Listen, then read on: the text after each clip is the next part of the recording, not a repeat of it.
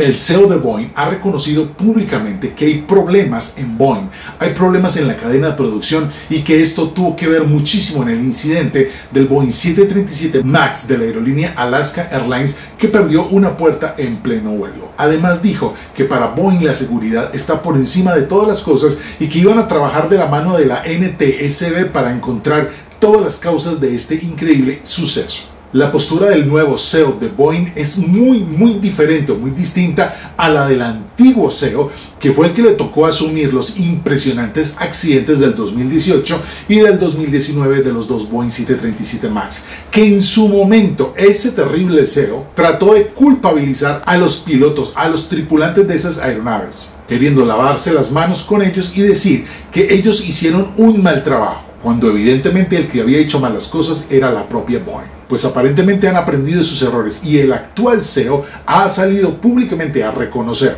que Boeing ha tenido errores en su cadena de producción y que esto es lo que llevó a este increíble incidente en el 737 de Alaska Airlines. Situaciones como esta nos recuerda que debemos seguir concentrándonos en mejorar cada día. También indicó que se había sentido conmocionado hasta los huesos cuando supo lo del incidente del 737-9 MAX de Alaska Airlines, ya que esto iba a abrir nuevamente la profunda herida que habían dejado los 737 del 2018 y del 2019 después de dejar más de 300 personas fallecidas. Y sí, aparentemente después de varios años y sobre todo de un espectacular 2023, Boeing venía recobrando su fuerza y su buen nombre. Pero lo que sucedió con este 737 de Alaska conmocionó hasta los huesos al CEO de Boeing. Vamos a abordar esto. Número 1, reconociendo nuestro error.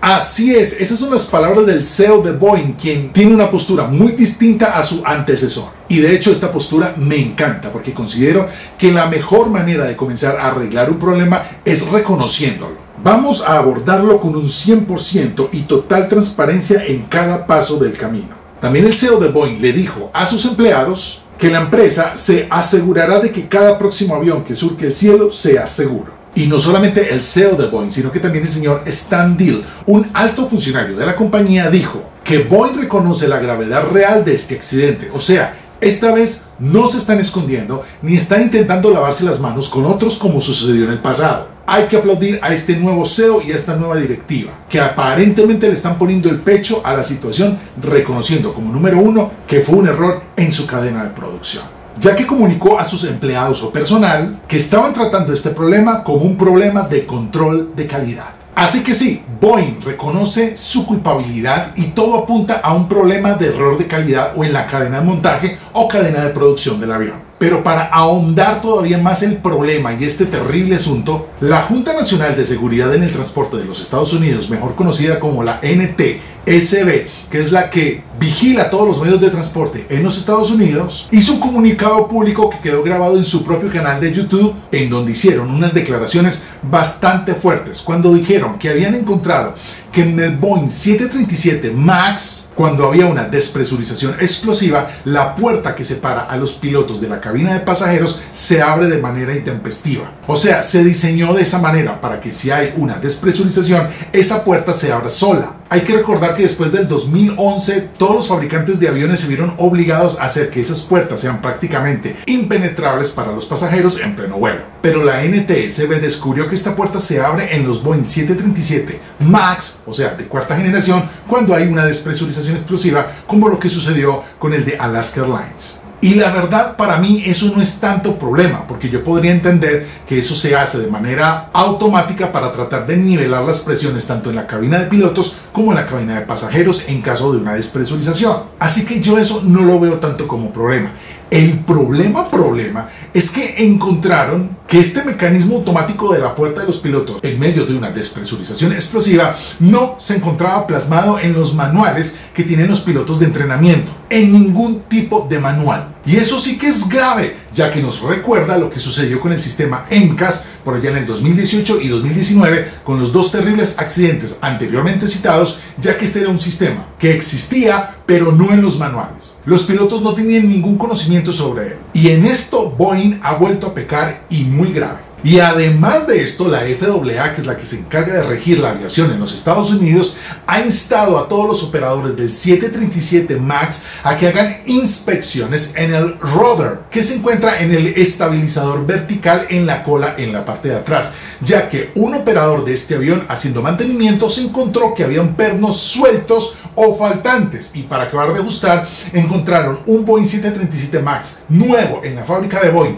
que aún no había sido entregado, que tenía el mismo problema. Así que la FAA emitió un MOM para pedirle a los operadores de este avión que tengan cuidado y que busquen pernos sueltos en el rudder. ¡Qué increíble! Este comunicado de la FAA salió el pasado 28 de diciembre y no fue una inocentada.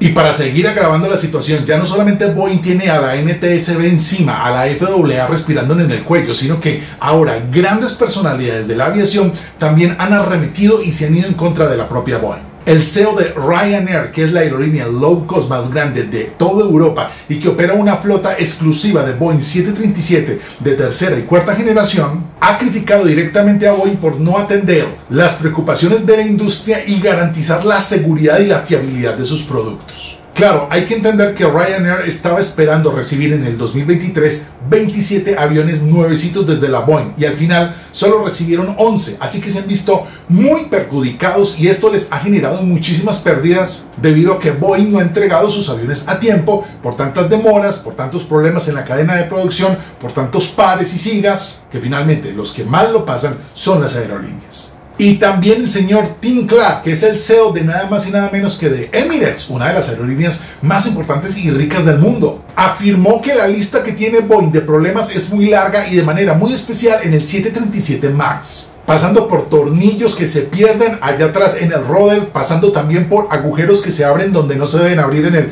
fuselaje, y ahora sumándole este asunto de la puerta de emergencia que sale disparada del avión, como sucedió en el caso de Alaska Airlines. Han tenido problemas con el control de calidad desde hace mucho tiempo, y esto es solo otra expresión de ello.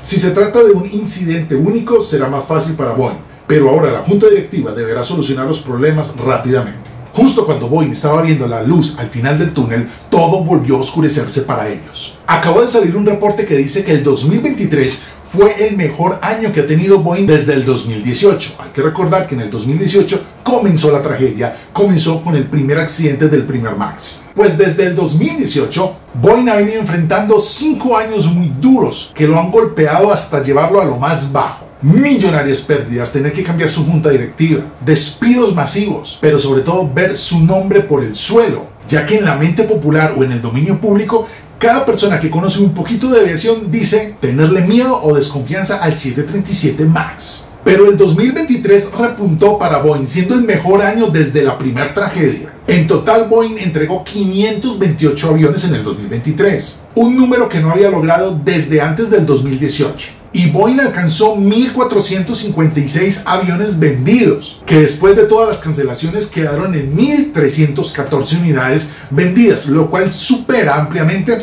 las cifras de aviones vendidas en los últimos 5 años. O sea, justo en el momento cuando Boeing por fin comenzaba a levantar cabeza, el panorama se vuelve a oscurecer, ya que tiene nuevamente a la FAA con lupa en mano vigilando todos sus pasos, a la NTSB investigando todo lo que sucedió y haciendo público cada hallazgo, a los CEOs o presidentes de las grandes aerolíneas que ahora también arremeten contra Boeing.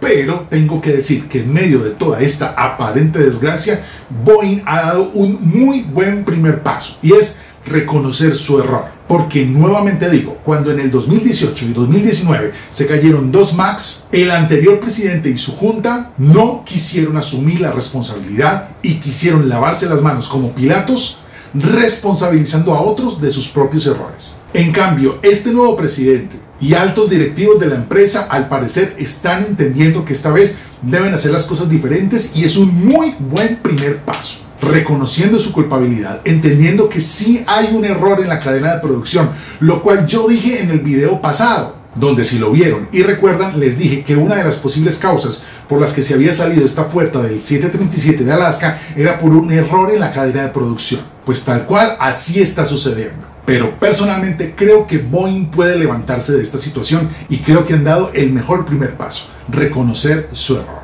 De aquí en adelante le quedará a Boeing un arduo camino por recorrer para poder volver a levantar su imagen, para poder volver a lograr la confianza del público en general y de las aerolíneas que le habían dado su voto de confianza en el año 2023 con las impresionantes cifras de ventas que tuvieron y que no habían tenido en varios años atrás. Seguiré desde este canal dándole seguimiento a esta impresionante noticia, pero reitero con alegría para finalizar que me alegra que Boeing esta vez haya sido capaz y haya tenido la gallardía de reconocer su responsabilidad en este terrible asunto. Vamos a ver cómo sigue esta situación y los mantendré informados de cada cosa que pase con Boeing y su producto estrella, el 737 MAX. No olvides estar suscrito a este canal, tener la campana activada para que cada vez que yo publique un video, YouTube te lo anuncie. Créanme que esta novela va a ser de largo recorrido y vamos a tener mucha información en los próximos días y semanas. Aquí abajo donde ustedes son los protagonistas pueden dejar todas sus opiniones y comentarios. Los leo, siempre los leo. Los espero este resto de semana con nuevas publicaciones. Dios me los bendiga y ahí nos vemos.